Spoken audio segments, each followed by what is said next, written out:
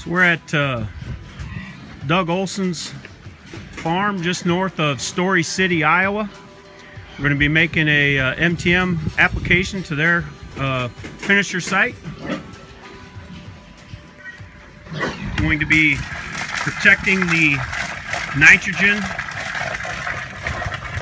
from all three forms of loss: volatilization, denitrification, and leaching, as well as protecting the phosphorus from lockup in the soil.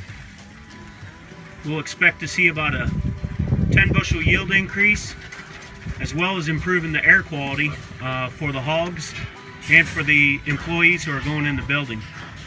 You can see here after the first jug got poured in that the negative charge polymer is working its way into the building.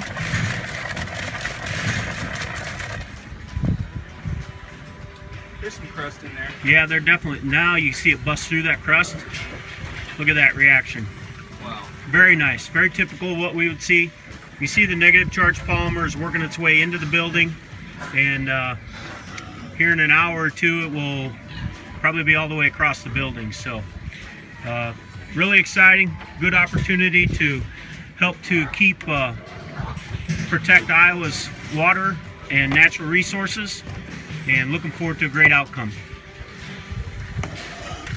Notice how when we make the application, he's pouring it right in the same spot so we get through that crust. And you see that negative charge polymer, it's going to be protecting the nitrogen from volatilization, denitrification, and leaching, as well as the phosphorus from tie-up. So if we can get more phosphorus into that corn plant early in the season, we're going to have a bigger root system, and that's what feeds the plant through the growing season, the factory below ground. We're going to get better nutrient utilization and efficiency.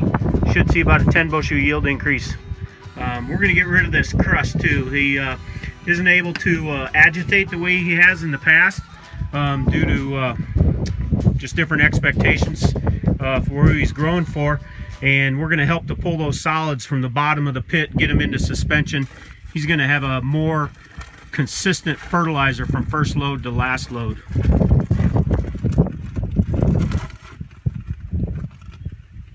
Seeing a really nice reaction here. It's going to do a good job moving all the way underneath. It's going to get underneath that crust, going to dissipate that crust from the bottom up. He's had a real fly problem here at this location. Is so much so that the flies have been so heavy that it's actually tripped the fan motors off. So we're going to help him address that issue as well.